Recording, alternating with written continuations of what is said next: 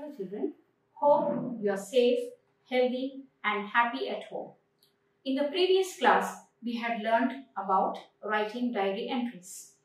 I hope you must have started writing your diaries and must have started recording your experiences, your emotions and your feelings. You must continue doing that. The woods are lovely, dark and deep, but I have promises to keep and miles to go before I sleep and miles to go before I sleep. Dear children, can you guess what am I going to teach you today? I am sure many of you must have guessed it right. Poems. Right. Today I am going to teach you poetry. Children, poems are one of the best tools for learning a language and also creating love for language. You must have studied in your primary classes the NCERT textbooks. And if you remember, in the NCERT textbooks, before the poetry section, it would have written, read and enjoy. That means the poems were meant for enjoying and it was for pleasure and it was for you to be happy. And that is the reason why right from the pre-primary classes, you start learning a language, especially if your teacher is teaching you English, they teach you rhymes. They begin by teaching rhymes, and that is because you love singing, and when you sing a poem or when you sing a rhyme, you learn them very fast. You might remember many of your rhymes which you had learned in pre-primary or some of the poems which your teacher might have sung to you. Many of the poems can be put into tunes for you to make it interesting. So once you sing the poem, you learn it very fast and also you remember it.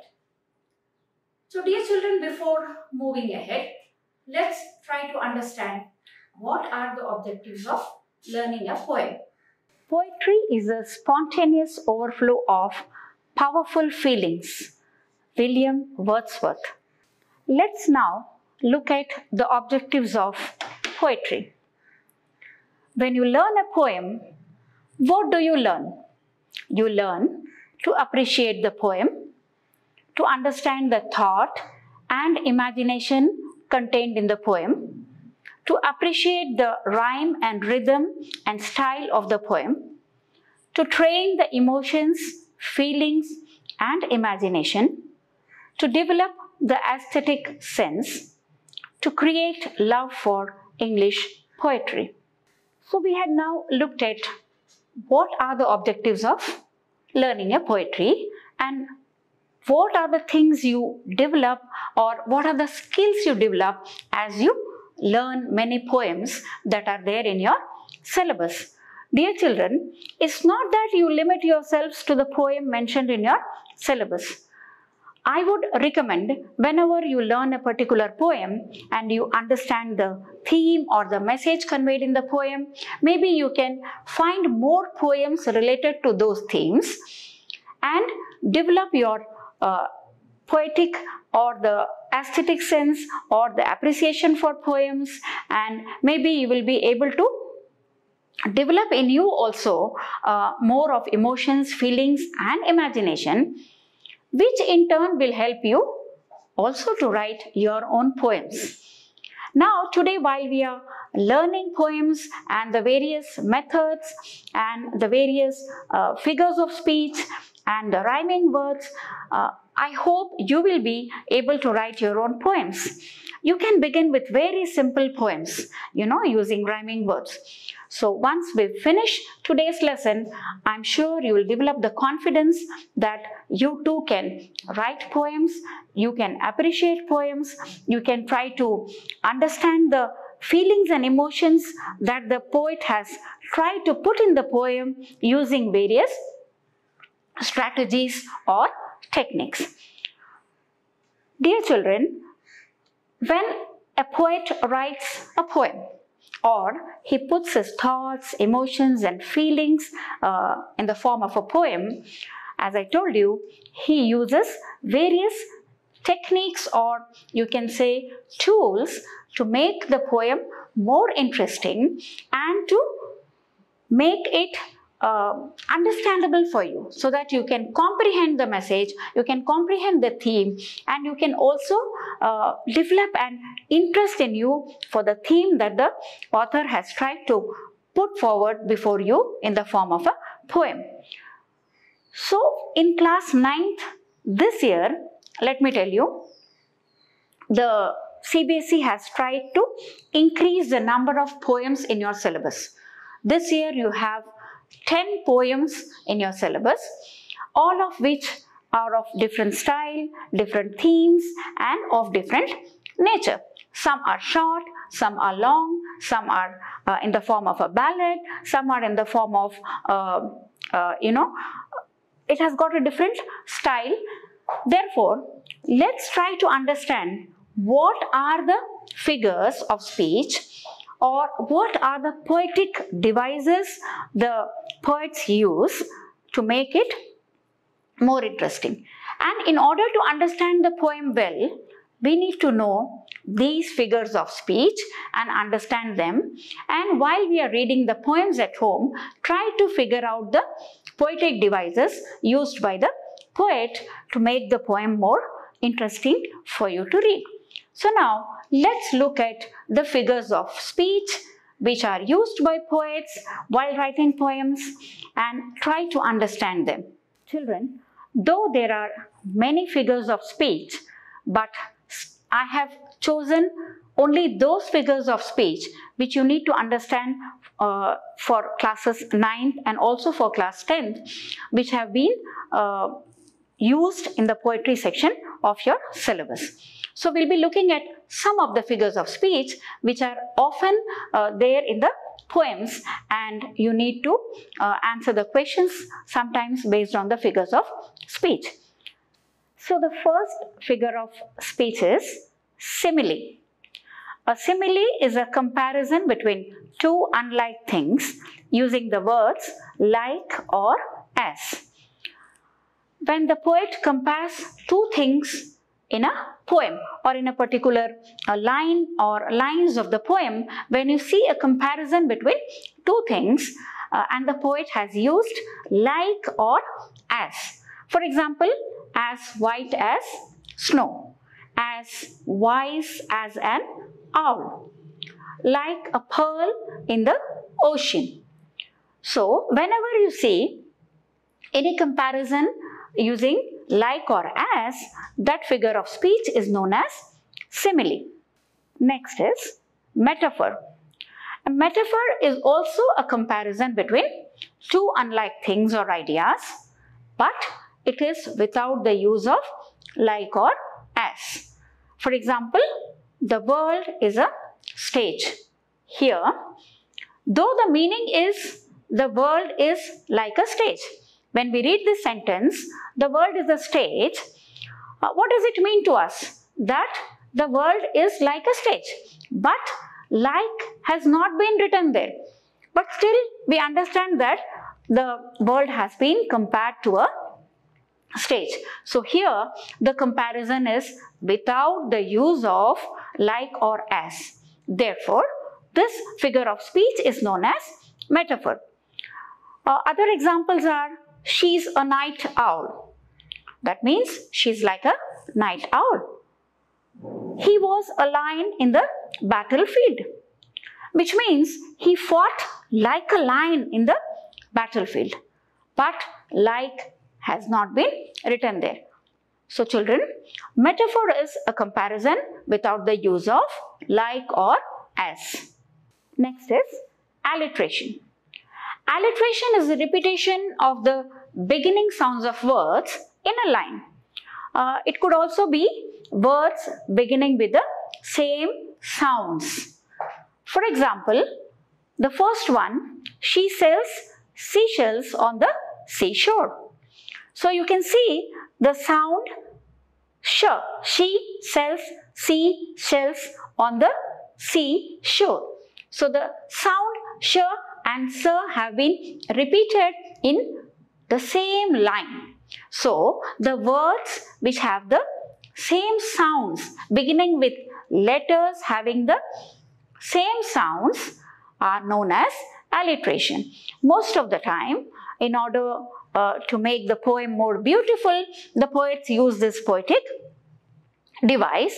For example, the second one, Nick needed new notebooks. So the sound N, Nick needed new notebooks. So you can see the sound, the letters beginning with N and the sound N has been repeated in the same line. The next one, Walter wondered where Winnie was. Again here, the words beginning with the letter W and the sound W. Walter wondered where Winnie was.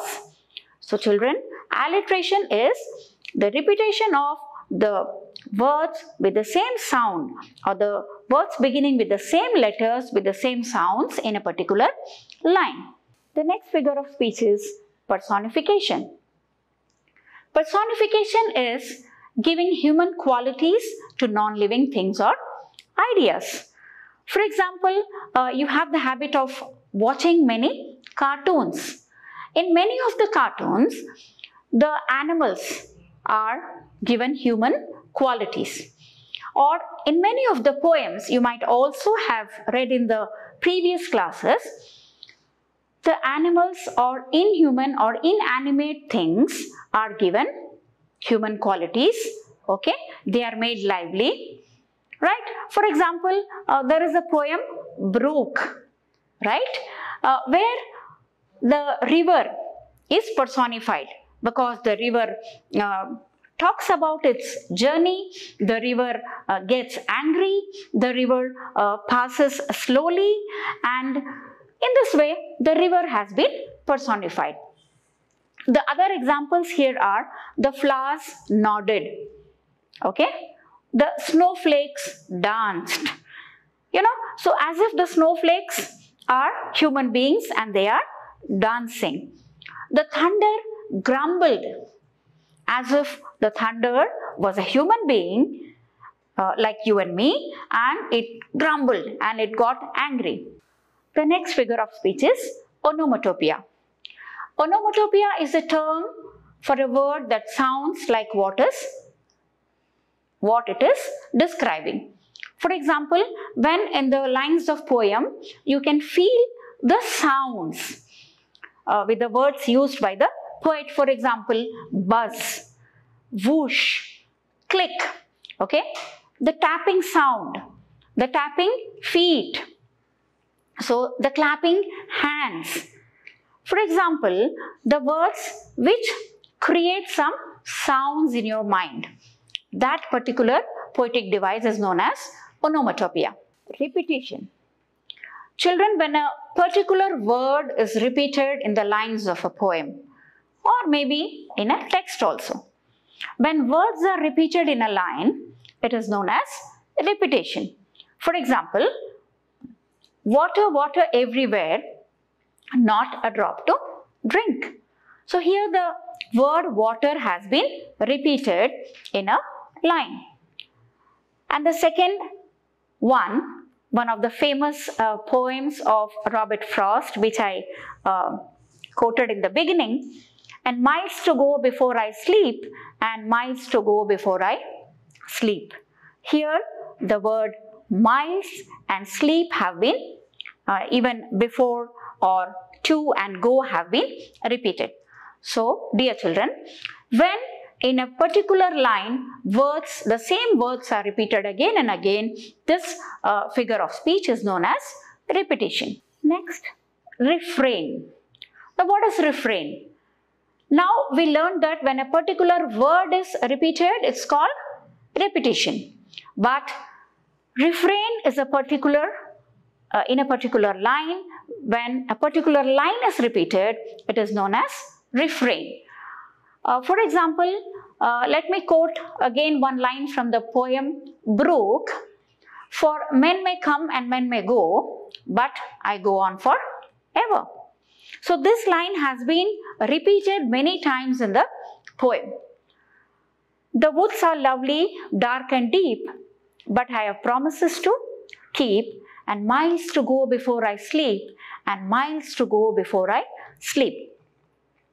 Children, refrain is used by the poets or writers to stress on the importance of a particular line, or maybe it could be the main theme of the poem.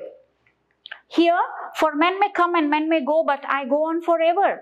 Here, the mortality of human beings and the immortality of the brook has been discussed. So that is the main theme of the poem, and that is why this particular line has been repeated in the poem again and again.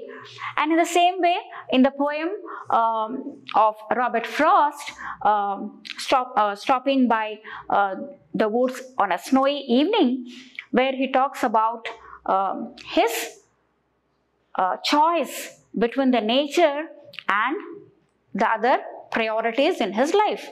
Therefore, he says, and miles to go before I sleep, and miles to go before I sleep. So, this particular line talks about the theme of the poem. So, a refrain is the figure of speech where the theme of the poem is stressed and the lines are repeated again and again. The next figure of speech is oxymoron. What is oxymoron? It's a figure of speech where two words have been used which have contradictory meaning.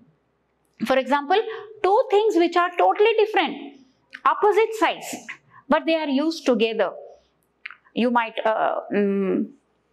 observe this while you are reading some of the poems in your textbook. For example, small crowd. You might be surprised, what is this? Small means very less in number, and at the same time it has been used with crowd. Crowd means where there are large number of people. Little giant. Little giant. Giant is a huge personality, and little, we are saying little giant. So two opposite things. Old news. Old and new. Old news. Okay. So the words which have contradictory meanings, two words which are totally different in meaning, they are used together. So this particular device is known as oxymoron. And imagery. Children, this is very interesting figure of speech which the poet uses to make the poem more lively. You know, he uses lot of words which creates pictures in your minds. So imagery makes use of particular words that create a visual representation of ideas in our minds. The word imagery is associated with mental pictures. For example, when you read a particular poem, the words which the poet uses creates pictures in your minds, and you feel as though you are in that particular place. For a moment, you try to imagine yourself in a totally different world, imagining those pictures in your mind. For example, it was dark and dim in the forest. So immediately the picture of a forest at night comes to your mind, that you imagine what would happen when it is too dark in a forest. Okay. So the words dark and dim are visual images. Dark means immediately the darkness comes to your mind. Then one more example has been given here. The fresh and juicy orange is very cold and sweet. Juicy and sweet, when associated with oranges, have an effect on our sense of taste or gustatory sense. For example, the moment you read the word juicy and sweet, you know, the picture of oranges come to your mind, the picture of orange juice that is there in your fridge might come to your mind. Okay, so you are able to imagine that. So it makes the poem more lively with lot of pictures in your mind. The next figure of speech which I have taken for you today is irony. Children, irony is a figure of speech in which words are used in such a way that their intended meaning is different from the actual meaning of the words. It's a difference between appearance and reality. Okay? For example, let me give you one simple example to make you understand what is irony. Right? Maybe one of your friends gives you a cookie made by his or her mother, and you taste the cookie. You didn't like it, but in front of your friend, you say, "Wow, what a tasty cookie. I have never had such cookies in my life." You did not like the cookie, right? So this praise is not from your heart.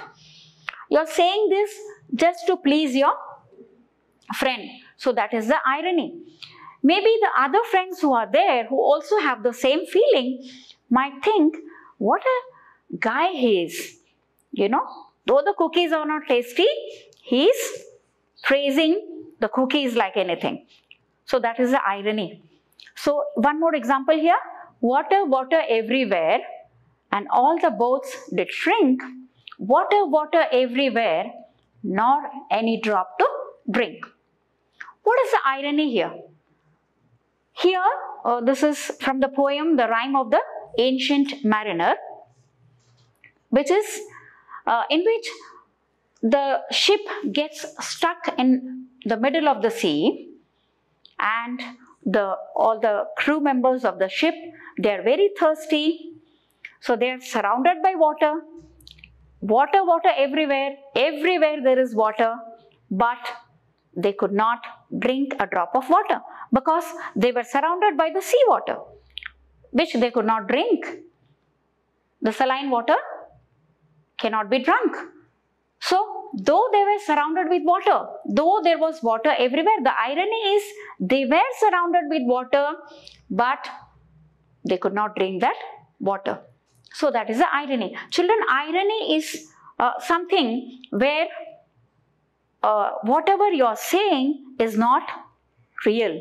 It is something different from reality. You have something else in your mind or in your heart, and you are saying something else. So dear children, I hope the figures of speech, at least the main figures of speech that is there in your syllabus, is clear to you.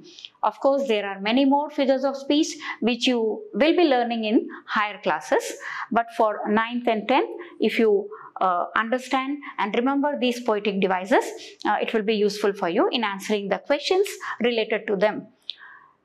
Today, let's learn the first poem from your textbook, prose text, The Road Not Taken by Robert Frost. That is why I began today's lesson by quoting one of the famous poets of Robert Frost, "The woods are lovely, dark and deep, but I have promises to keep and miles to go before I sleep," because in this poem also he is trying to make a choice between the lovely natural beauty which he would like to enjoy, and also the other responsibilities in his life. So the poem Road Not Taken is also somewhat similar to theme to this poem. Of course, Robert Frost is one of the best poets who has tried to put in his poems the life of human beings, the challenges, and also the opportunities which they have in their life. So now let's go to the poem. The poem will be on your screen. Please watch it very carefully, go through it, and then we will discuss it. The Road Not Taken by Robert Frost. Two roads diverged in a yellow wood, and sorry, I could not travel both, and be one traveler. Long I stood and looked down one as far as I could, to where it bent in the undergrowth. Then took the other, as just as fair, and having perhaps the better claim, because it was grassy and wanted wear. Though as for that the passing there had worn them really about the same, and both that morning equally lay, in leaves no step had trodden black. Oh, I kept the first for another day, yet knowing how way leads on to way, I doubted if I should ever come back. I shall be telling this with a sigh, somewhere ages and ages hence, two roads diverged in a wood, and I took the one less travelled by, and that has made all the difference. Now, let's look at some of the words from the poem and try to know what do they mean. Diverged. Diverged means separated. Undergrowth. Bushes and shrubs. Wanted wear means it has not been used and walked on frequently and needed repair or wear, as we say. Trodden, walked. Sigh, it means to take a deep breath out of sorrow or regret or relief. We say a sigh of relief. So children, you just watched this poem on your screen by Robert Frost. Let's go stanza by stanza and try to understand the poem. The first stanza, let me tell you children, Robert Frost has put forth the ideas of the choices made by human beings in their life in a very beautiful manner in this poem. Though here he talks of roads, but roads here represents the various choices or the opportunities which we get in our life and the choices we need to make. Okay. Two roads diverged in a yellow wood, and sorry, I could not travel both. Here, yellow wood. Wood here means forest, and the season is of autumn, where the trees shed their leaf and the green leaves have become yellow. So the forest with trees with yellow leaves. So once when the poet was traveling, and he came across a yellow wood where he found two roads diverged, that means separated in two different directions. And since he was a single traveler, so he could not take both the roads at a time. So he stood there and tried to look at both the roads and till where it had bent in the undergrowth. Undergrowth means we had seen it is thick growth of bushes and shrubs. Okay. So in the forest we see that sometimes when people don't walk on that particular road for maybe for some time, so bushes and shrubs start growing, and before you walk you need to clear them. So he saw both the roads, and then what did he decide to do? It was for him to decide now which road he need to take. So he took the other road, right? And he thought it was better than the first one because it was grassy and wanted wear. So actually people keep walking through the forest, and though he had seen that people walk that road, but still it wanted grassy and it need to be made it maybe by cutting away the grasses and shrubs and making the road clear for people to walk. So he saw both the roads, and one road which was used by people often and the other one which required or which was grassy and wanted wear. So he decided to take the less traveled one, right? Because there are people who would like to take challenges, who would like to go on adventures, right? And they don't want to do things which people often do, which is common or which many people do. They want to do something different. So he chose the other road. And in the next stanza, he says that though both that morning equally late, for him that particular morning, or maybe morning here refers to the decision again he has to make between both the roads. So he found both the roads again the same. Here he's saying same because the leaves had fallen from the trees on both the roads, and since trodden here is walked, so since people had not walked, so on both the roads there were leaves lying. Okay, so both the roads seemed similar to the poet. So he thought of taking the less travelled one, and he said he will take the other road some other day. Though I doubted if I should ever come back. Though he had a doubt whether he would come back or not. Right? I'll be talking about this later once we finish this. Now in the last stanza, the poet says, I shall be telling this with a sigh. Children, what was the meaning of sigh? That means when you regret something, or when you take a deep breath, of relief or of regret. It could be sad feeling, it could be happy feeling. Now the poet here is regretting. It is the sigh of regret, that after ages and ages, somewhere after so many years, he is regretting his decision. Again, he is repeating the same lines.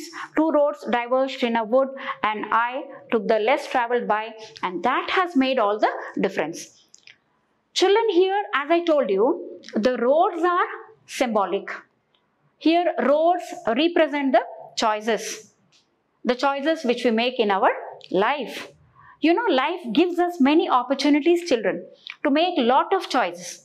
For example, you need to make a choice of your subjects, you need to make a choice of your career, you need to make a choice of what you want to do in future, right? You need to choose between lot of things. Even at home, you have a chance to make choices between so many things. Therefore, the poet here is trying to tell us, or give us the message, that when we are making choices in our life, we should be very careful, and we should make choices, and it should not be in such a way that we regret it later on, right? And it is also there, children, through the poem we understand that we also cannot predict that whether the choice we are making is going to be good for us or whether it is going to be bad for us, right? We can't predict that. So we make choice, but we need to take proper care to make the choice so that we don't regret it later. So, and though we know that maybe sometimes the choice which we are making is going to be full of challenges. Okay, and then when we start walking on a particular path, many other paths might open, many other roads might open, many other choices might be there before us, and we keep on moving and moving and moving ahead, and we never look back or try to come back, right?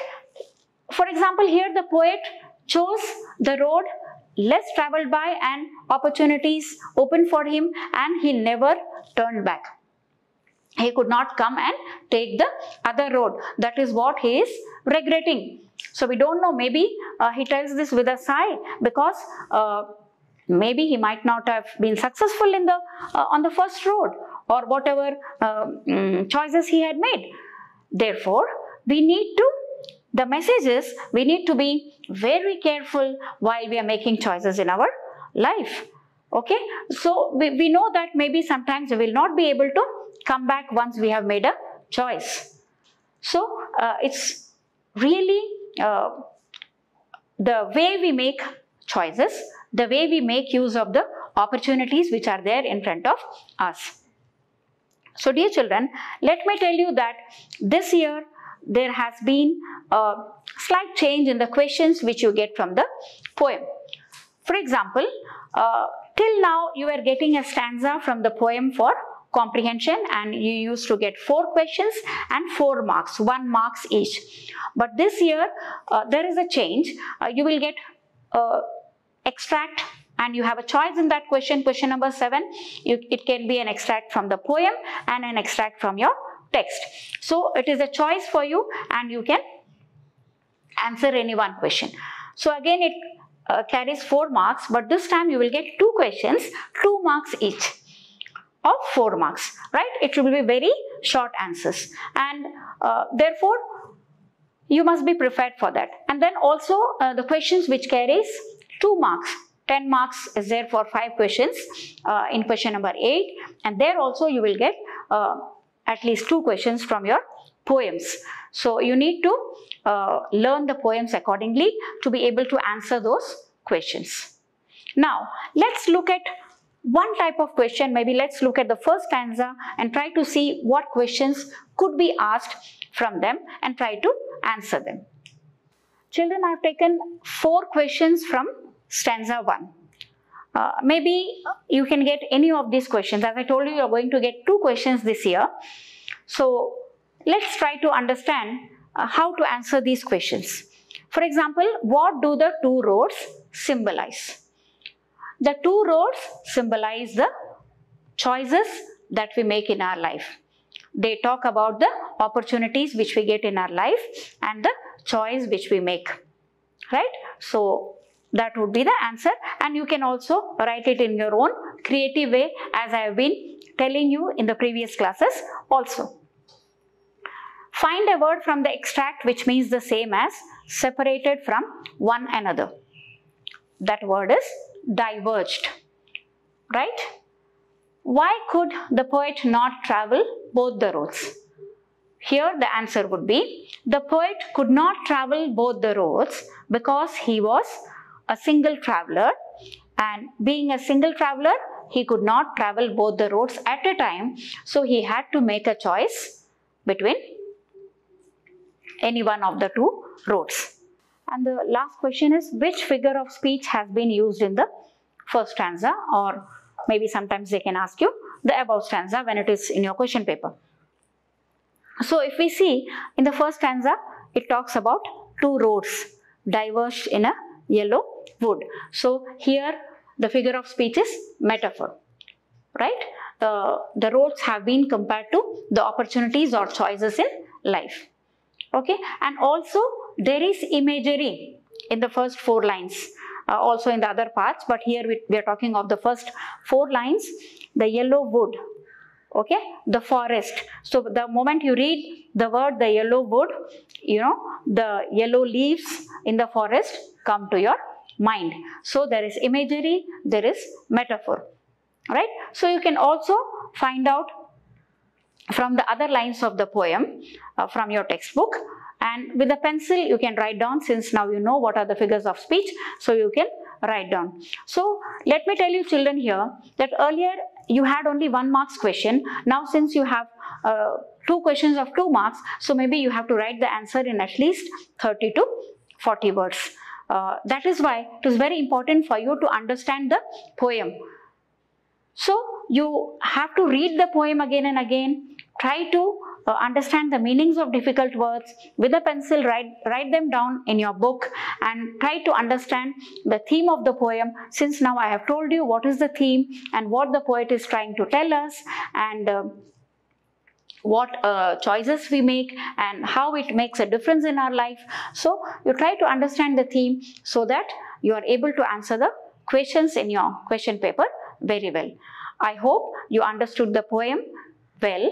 So you read the poem again and also try to identify the figures of speech, and also you can do this for the other poems, maybe initially for the 4 or 5 poems. As I told you, you have 10 poems in your syllabus, so you can do it for at least 3 or 4 poems or 5 poems. You can try to read them, you can try to figure out the poetic devices and try to understand the poem, try to understand the beauty of the poem, appreciate it, and try to learn them in a better way. So dear children, hope today's lesson was useful to you. I hope you all will stay safe and stay healthy at home. Thank you.